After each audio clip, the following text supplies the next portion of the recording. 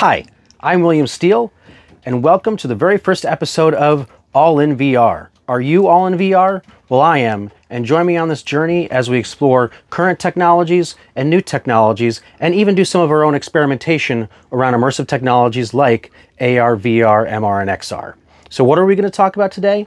Well, we're going to talk about what's on everybody's minds, and has been for a while now, the Oculus Quest 2 and their most recent V28 or version 28 update. And we're not just going to talk about the update in its entirety. We're going to talk about a specific feature in that update, which is going to be part of the Infinite Office suite of tools. And that is keyboard tracking with the Logitech K830 Keyboard. And I had high hopes, and honestly, those high hopes weren't misgiven. I've been waiting for about 6 months to be able to use this keyboard in VR, and man, was it mind-blowing. Being able to move the keyboard in real time around and see your hands over the keys as you type, and to actually have the typing be fairly accurate was fantastic. Now, it wasn't without its glitches. Some of those glitches being, I kept on getting these kind of black frames that would just pop in and out during the experience, but it seemed mostly intermittent. It didn't seem to be going on for too long, and then I was able to just continue doing what I was doing with Infinite Office, or well, with the keyboard tracking. Now, the one thing you can't do is bring it into other applications. So right now you're pretty much stuck just using the Oculus web browser and the keyboard, which, while cool, isn't really enough for me. So I think there's two options that hopefully we'll see Facebook do.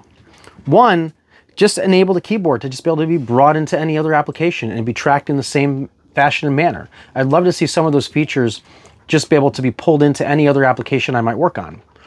Or additionally, have APIs that other creators of software solutions for working in VR, such as immersed or spatial or virtual desktop, can also use to be able to access those APIs and be able to use keyboard tracking just like that natively, and anything else that Oculus decides to track. Having these features available to other developers would be so fantastic and so useful. So please, if anybody at Facebook sees this or hears this, open up those APIs for everybody else to use. A little bit of democratization can go a long way. So, as you can see, I moved around in VR, and it was fairly smooth, except for a few minor glitches. I could move it up and down and right and left. I could even tilt it on its side, and it tracked pretty well. I don't know how it does that tracking, and I'm curious how that tracking will continue to work, but it did work. So, are you like me? Did you try the Logitech K380 finally after waiting 6+ months to actually try this out in VR? Did you manually install the update, the V28 update, like I did?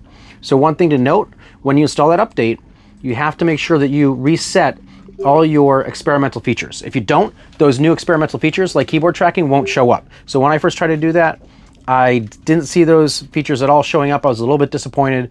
But after somebody suggested on a Discord channel that I just go ahead and reset my experimental features, boom, once I rebooted, those experimental features were available, and mind blown. So, let me know what you think in the comments. What else would you like to see me talk about, or anything that you want me to see me experiment? Is there anything that you're waiting for in VR that just isn't there yet? Something that you're dying, almost like keyboard tracking in VR? Tell me what you think. Are you as excited about these features as I am? And did you enjoy this episode? If so, like the episode, subscribe to my channel, and let me know what else you'd like to see me do. Until next time, this is William Steele, all in VR. Are you all in VR? I am. So are you as excited about the So are you sorry. So are you as excited as I am about these features? If so, like my channel, So are you excited?